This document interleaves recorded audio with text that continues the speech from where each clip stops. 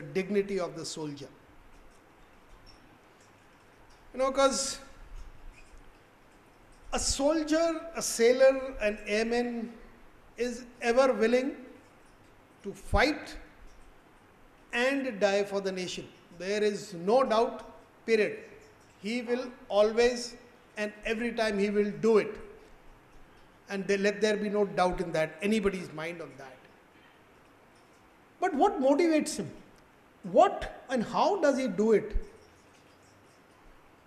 It's a question of izzat, kabiliyat, bharosa. This is something which we talk of. He does it for the honor of his regiment, the honor of his country, for the honor of the nishan or the flag.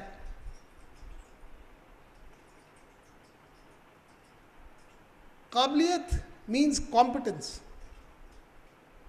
Unless he is good at his job, he is skillful, he can fire his weapon, he can run fast, he can do whatever job. If he is a combat engineer, he should do that properly. If he is a special forces guy, he should do that. He should know his job, he should be kabil.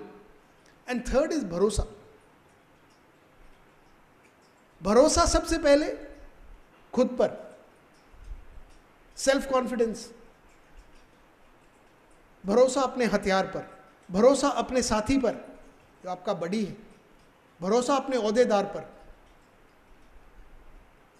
और सबसे ज़्यादा भरोसा ऊपर वाले पर, क्योंकि उसके बगैर कुछ नहीं होगा. और यही चीज़ है इज्जत, काबिलियत और भरोसा जिस पर फौज चलती है.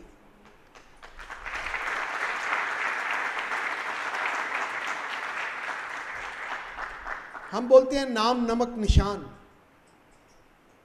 और ये चीज़ जो है फौज को जब वो अपनी सर्विस में होता है तभी नहीं. मैं आपको एक उदाहरण देता हूँ. एक नायक कुल श्रेष्ठ बहादुर गोरखा राइफल्स का रिटायर हो गया और अपने यूनिट से वापस जा रहा है देहरादून ईस्ट से. तकरीबन वेस्ट बंगाल और बिहार के उस इलाके में some dacoits get onto the train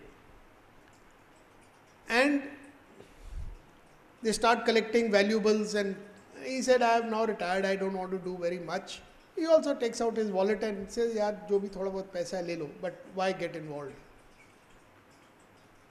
But then 2 or 3 minutes later he finds that this dacoit starts misbehaving with a young girl who is sitting opposite him. And that's the time it gets his goat and he takes out his kukri which he always carries and he catches hold of this guy's throat. And sure enough, those fellows, other dacoits start coming and this chap slashes. Cut the long story short, in the next few minutes, there are 3 people who are dead, these dacoits. There are 7, 8 who are injured. He is badly injured himself. There is a lot of blood which is flowing.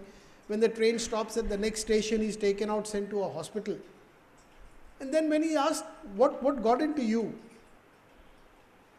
So what he says is, killing the enemy is my duty as a soldier. Protecting the woman is my duty as a citizen.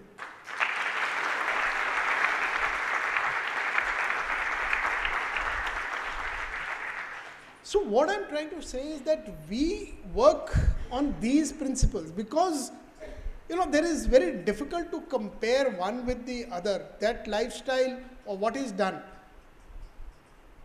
So, should our citizens wait to honor our soldiers when they are dead? Shouldn't they be honored and respected while they are in service? A mortal remains come, we know everybody pays respects, etc. But taking care of that family, those kind of organizations, these services within themselves have got a lot of ways to do it and they do it.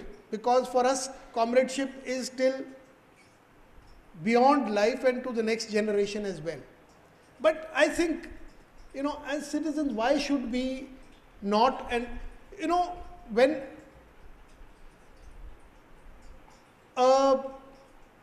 mortal remains of somebody is going, I'll give you an example of, say, USA.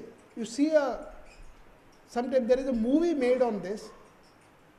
When the hearse is going, and across the street and opposite, and you can make out that this is going, all the vehicles come to a stop because they know it is going. If it is a dead body of a soldier is being carried in an aircraft, the aircraft, gives it respect before it gets off. There are so many ways. So I'm just trying to say the dignity of a soldier, because he does so much. But this is one area with which we could keep that at the back of our mind, because that I think is very important. Because when you look at the comparison between the corporate world and the businessmen and all these young guys like you all who are there, everybody has got targets and investments to make, etc. But the difference between that and the army's lookout or the way they think, army also has targets. But what is his target? His target is victory. His investment is training. His outcome is a nation sleeping peacefully. And what is his bonus?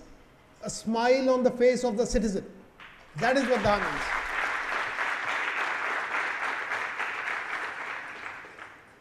So I think I wanted to just convey this particular part, and our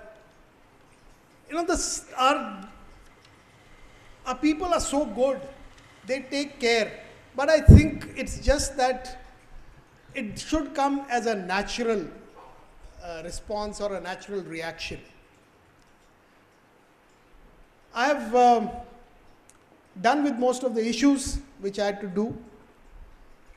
But if you will bear with me for just about a minute or a minute and a half, I have a few lines which I have written as a poem which I'd like to put before you. Hindi में है. ये एक सैनिक का तरीका है आपको, मतलब कि शहरियों को आश्वासन दिलाने का. ये चंद एक पंक्तियां. शीर्षक है सरहद पर सेना बैठी है. सरहद पर सेना बैठी है. मैं कल भी था, मैं आज भी हूं, फिर गम में डूबे शहरी क्यों. बेचैन न हो, मायूस न बन, सरहद पर सेना बैठी है. मासूम की जानें ले लेकर आतंकी सीना तानते हैं. लाचार हैं वो, दुश्वार हैं वो, सद्बुद्धि कहीं गवा बैठे. जिस पर गोली बरसाते हैं वो भी अल्लाह की नेमत है.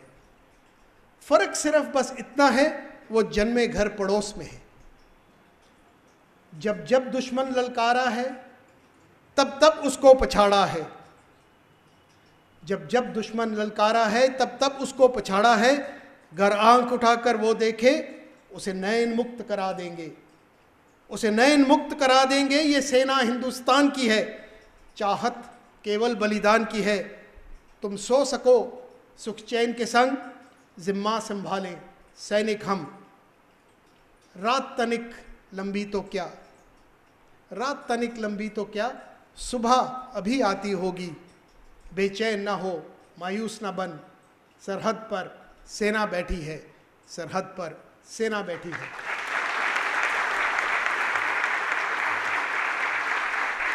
जय हिंद.